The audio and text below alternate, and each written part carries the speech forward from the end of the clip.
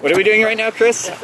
We're removing the very dirty water from the ballast something. so we can flip it over and repair this awful damage from it breaking off the anchor and hitting the rocks. I didn't feel like I was doing enough. The tragedy happened. I went to the vigil, and I realized that more of my friends could possibly die, and I could have been in that fire myself.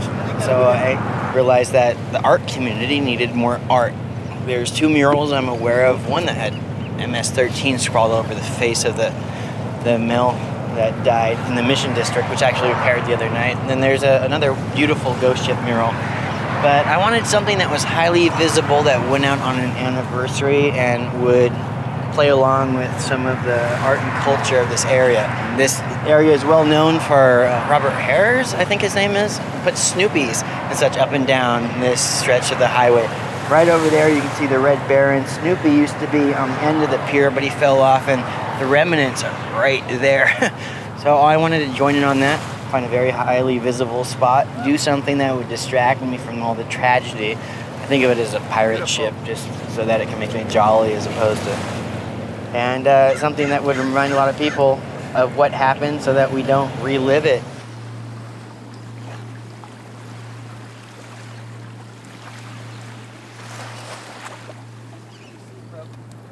I'm gonna have to come back later in a second. And this was the staple. The ghost ship's in a constant state of disrepair, I must say, but today we installed a solar-powered LED, hopefully it holds together and it stays waterproof, sign on the side that says "Ghost Ship," lights up at night. It's a little bit hard to read during the day. I might need a white coating.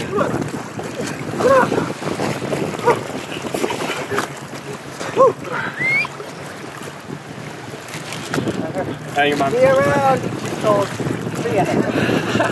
I went to Burning Man a month ago. Spent a good 36 hours, I think, in the temple, and I met several people from Oakland that had lost people and were leaving names in the temple. And I mentioned the ghost ship, and they all knew it, and they loved it, and that just meant so much to me. So art for the artist community. You know, I want to see more of it out here. I want to see other people contributing. I want to see art up and down the freeway and everywhere it shouldn't be and should be, and just representing what we're here for, the artists of Oakland.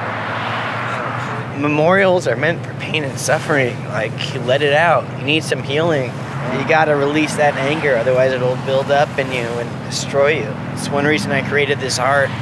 Took a lot of that, put it into something that I thought would, you know, there's all my anger.